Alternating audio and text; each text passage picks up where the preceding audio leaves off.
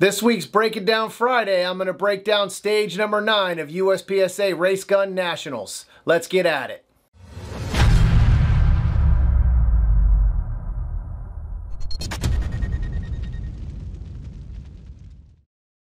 Alright guys, so this week I decided to break down a stage from Nationals.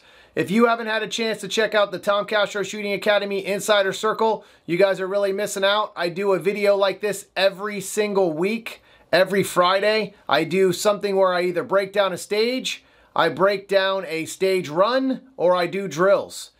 So if you guys haven't had a chance to check it out, hit me up on Tom Castro Shooting Academy on Facebook. I'm on Tom Castro Shooting Academy on the Instagram as well. All right, guys, let's get into the video.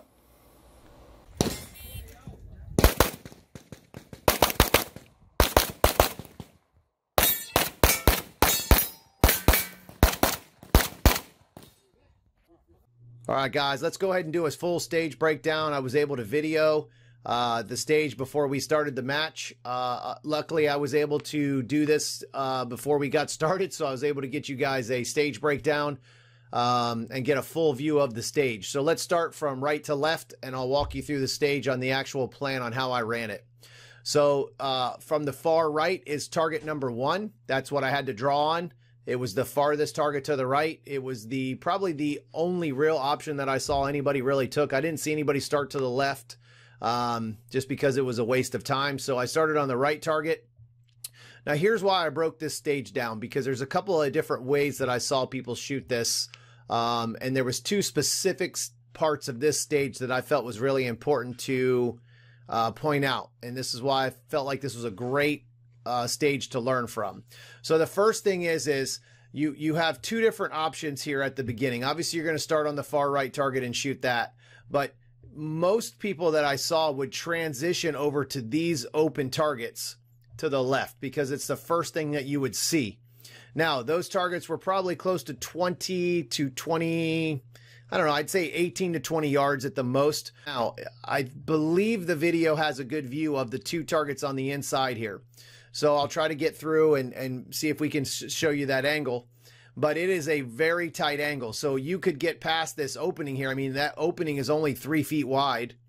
So you could pass these 2 inside targets here that are on the inside very, very quickly. So what ends up happening if you transition to the far left instead of staying to the far right and just taking that few extra seconds to aim through the wall, now you're trying to transition back quickly before the inside no-shoot target right here disappears. So the most important thing is again, you're saving a transition by staying to the right. So by starting on the right target, then entering in on the port opening here or the wall opening here on the right-hand side and taking the 2 inside targets, that saved me a transition. So instead of transitioning to my left 180 degrees, then transitioning back 180 degrees to the targets to my right, I was able to save a transition. Let's go a little further into the video here and I'll show you. So obviously I started on the fault line here.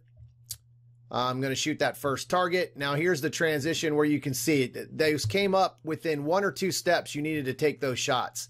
So, and I believe you can see in the video how it kind of disappears quickly. See how, I mean, there's not much time there and I was just walking, wasn't even shooting. So now the inside target, which I would consider this the inside or the outside target here, is what disappears right away.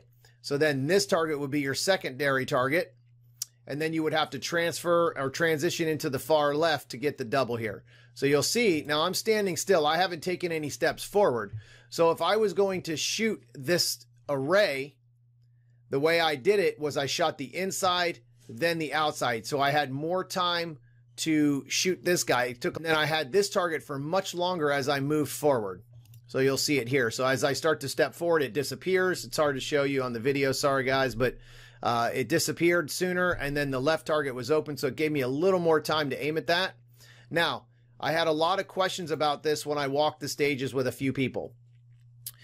The reason I decided to shoot the steel first, and not only did I shoot the steel first, but this last piece of steel is an activator for both swingers. So if you shot that piece of steel in the back right, it activated. So one of the things that I noticed during the walkthrough, especially during our main walkthrough when the RO gave us the opportunity to see the swingers was that the far right swinger by far was actually fastest swinger that there was. So this target was going to be activated first. The swinger on the right was going to be the one that you saw first, and the second swinger was slower. So it actually had slower action. It didn't whip back and forth as much as the far right one did. So it was inside. So the way I shot it is I came in and I shot steel, small steel, big steel, small steel, activator steel, and then I took the no shoot in the center. And the reason I did that is because there was still a lull from shooting the last activator, the last piece of steel. Still took time for for those swingers to activate it. So what I wanted to do was not rush that no shoot. So I knew I couldn't go anywhere because I had to wait on swingers regardless. So I decided to take that center swinger or the center piece of paper first so that I didn't rush and try to sweep into it from the no shoot. So you'll see here as I go through, as we go through the rest of the video, let's run it again. Pretty good draw there. Now I keep my gun. One mistake I made here, I'll rewind it just a little bit, is I actually took my hand off the gun when I moved. There was no reason at all for me to take my hand off the gun. I should have kept my hands on the gun. And you see how I dropped my left hand to make that move? I should have kept my hand on the gun. And I could have started aiming right here. This is where I should have started aiming. I would have been able to react and shoot that target a little bit sooner, or at least aimed and been a lot more accurate. I actually had pretty good hits on those. I think I ended up with an Alpha Charlie and 2 Alpha, but I could have had 2 Alpha if I would have just kept my hand on the gun. So let's go through. So I kind of a little delay step there so that I don't have any mics on that inside target. These targets right here, guys, are where you get the mics. This is where it's very, very easy to get mics or deltas or 2 Charlies or Charlie deltas because you're going so fast and you don't respect those targets. Those targets need the same amount of respect that the swinger needs. You just don't have to do it as slow, right? You just have to do those things quickly, but you still have to respect and call those hits and not take those mics. So as I come through now, again, taking this target first. So you can tell, as you guys can see, the no shoot is missing on this target. The reason the no shoot's missing is because I videoed that stage during Carry Optics match. This is open. This is the open match. So I didn't have the video for the walkthrough on this. So we're missing the no shoot on here for a reason. It's because it was for the open nationals and not the Carry Optics nationals. So as I go through, I take the inside outside. Now I start on the inside steel. Again, I start on the inside steel so I can take that. Now watch the timing on the back center and how it works. I had plenty of time to shoot 2 Alpha on this target and not rush the no shoot. And then you'll see where the activation comes is the far right swinger is first. So see, you can see it right here. See how the swinger is activated right here on the right hand side? It's the first thing that comes up. So let's go through a little bit faster. Fast forward here a little bit.